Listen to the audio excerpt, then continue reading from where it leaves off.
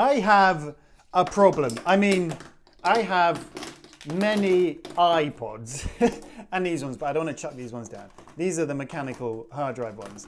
I have many hard drives, as you can see. Oh no, I just realized that one's got the black spot. That's not good. I'm going to put this one in the naughty corner. But anyway, basically, my plan, my goal for all my iPods is to basically have a playlist on, like a different playlist on all of them. So like, I'm feeling a bit blue today, so I'm going to pick up the blue iPod. Or you know what, I need a bit of a silver lining today. I'll get the silver one. As you see, I have lots of silver iPods. I feel like I need lots of silver linings in my life. Or I'm feeling a bit emo today. I'll pick up the black ones. Yeah. But to do all that, I need a device to manage all of these. Now, I currently use my MacBook Air. I can't remember what year this is. Also, the hinge is not. That is not meant to do that. But there's a few problems with using this laptop to manage all my iPods with. Number one, well, is this. Number two, I want to grow my iPod collection. All my music is basically all my old iTunes from back in the day, but I want to add new stuff on here, well, old stuff. But this has, well, it has no CD ports. There's barely any ports on it whatsoever. And the other issue, I'm going to move this out of the way, is that I have a 3rd gen Nano, and obviously I want to add some more, not Nano, 3rd gen Classic, and I want to add to my iPod collection and hopefully get a 1st gen and a 2nd gen Classic. And these are all FireWire. Now the problem with FireWire is that most laptops, this one included, does not have a FireWire port.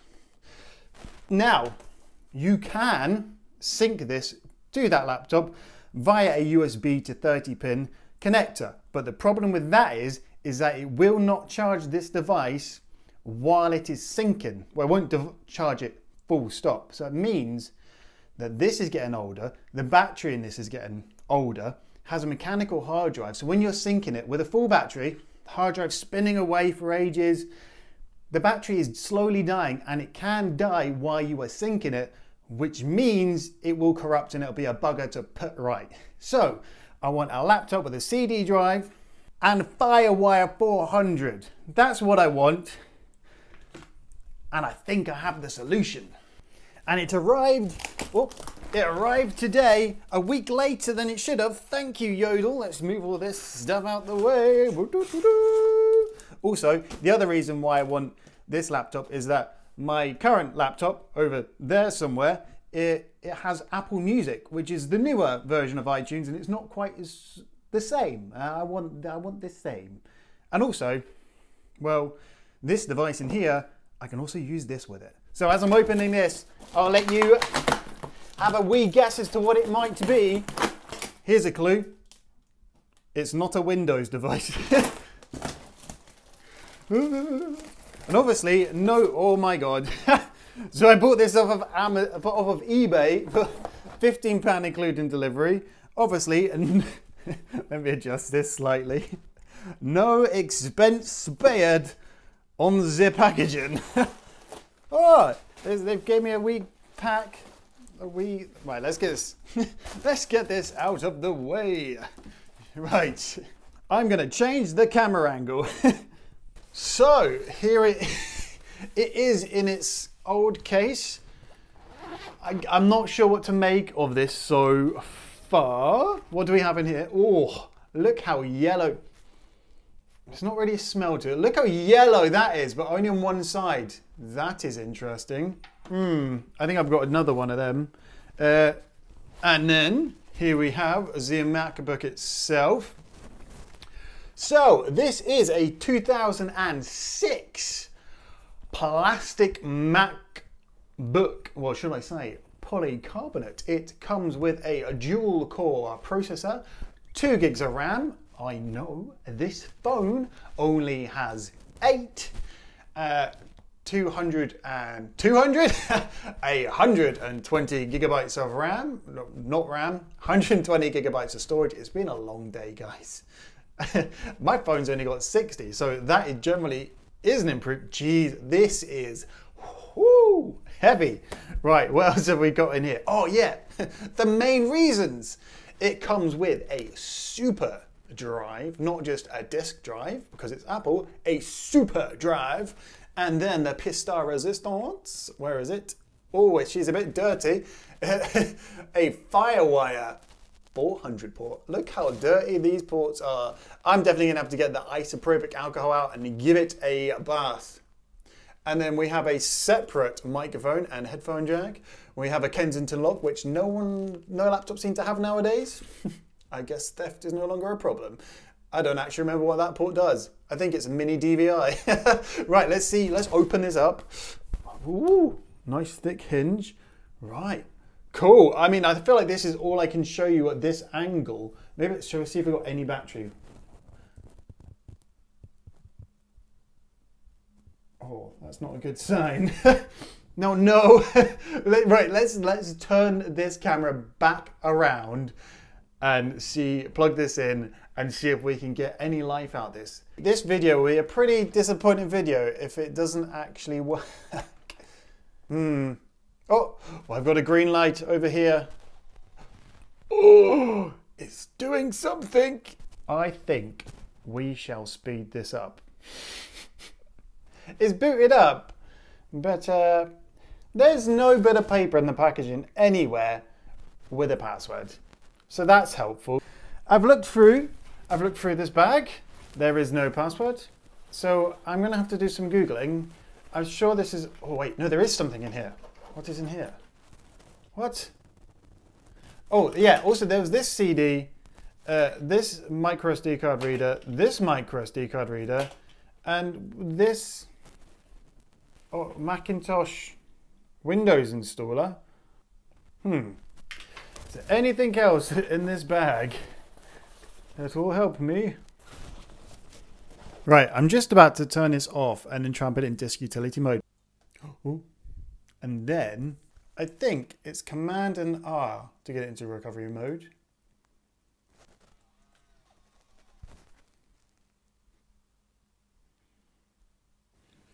Okay, I just paused the video just to save my phone filling up. But we have disk utilities up. So, disk utilities. Wait, it's so weird having an actual clicker button here. Right. Continue. Okay, I'm gonna stop the video right there because what ensued was hours and hours of misery because as always with old tech it never quite goes to plan, and basically for me to reinstall the iOS needed to run that Mac, basically Apple have switched off their service so you can no longer download it directly onto the laptop from the internet. You need to make a bootable drive. And I know you're like, well, Glenn, didn't that laptop come with a bootable drive and a disk? Well, yes, it did, but it was the wrong iOS software for this laptop. It was something like Snow Leopard or something, basically not compatible. I had to go and make a bootable drive of Lion, iOS Lion. If you would like to know how to do that yourself, if you're having the same issue, please leave a comment and I will show you how. But, cut a long story short, it's a couple of days later. We have a working laptop, so let's turn this camera back around and get back into it. Okay, so here we have it. Look at this laptop full of nostalgia right here. So I did have a quick look on the old system preferences or about this Mac, and it has actually a 4 gig RAM, DDR RAM and all that kind of stuff. So I think that someone has already kind of updated this Mac, which is interesting. It definitely explains some of the little cracks, but it's also pretty good. It means that this has a solid state drive in it, which is really cool. So yeah, let's check out this laptop for the features that I bought it for. So starting off, let's see if I connect FireWire to it. Will it charge my 3rd gen iPod Classic? So here we go, it's plugged in. Let's plug the laptop. So what I'm looking for is for it to connect, but it to also charge. So yeah, straight away we've got the charge indicator up, and let's open up iTunes. See if it eventually recognizes it. Okay, I don't think this laptop is liking the fact that it has nothing on its iTunes at the moment and that this is full. I don't think it's enjoying itself. But if I go over into Finder, the iPod is there. I think once I get all my iTunes library across, I will completely wipe these on the old laptop. So hopefully this laptop won't be hating life as much, because it is an old laptop. I am expecting it to be slow. So I will, for now, just eject it. And then I want to quickly test the CD drive. So I got a classic Unit 6 album, which I will put in. One thing I just realized, I didn't realize this laptop has Bluetooth. But anyway, let's quickly try the Unit 6 album. Because also I might just use this as a bit of a portable DVD player as well. Because obviously you're not going to be able to really do much and surf on the internet properly, not unless you get like, what was it, Firefox? I don't remember what it's called, like some kind of obsolete Firefox web browser. It's not called that. But anyway, I had just closed down iTunes, so I'm just going to open it back up because it wouldn't give me my iPod back. But as I say, I will wipe all my iPods before I reconnect them to this, and then I'll bring across my whole iTunes library. So if you want to see that, please do leave a comment below. I'm not going to burn this CD, well, I'm not going to rip this CD at the moment. I just want to check that it works. I'm taking the volume right down just so I don't get copyrighted. And then let's press play. That looks to me as if that is all working. And now I'm going to, oh, it works. That's so cool. And the volume up and down.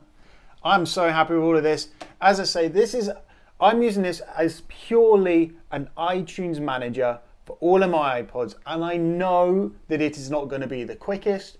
I know that it is probably going to really annoy me sometimes, but I really just want a dedicated machine that's kind of the same era as my iPod, that also has FireWire, that I can also rip CDs without having to have a standalone like disk drive as well. I want it to all be in one place and for it to be kind of quite nice. And yes, it will take longer using this.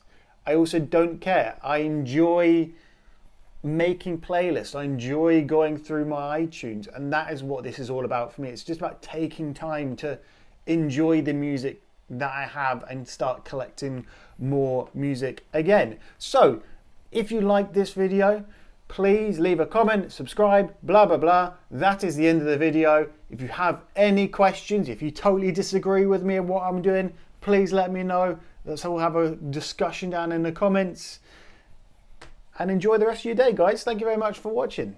Bye bye.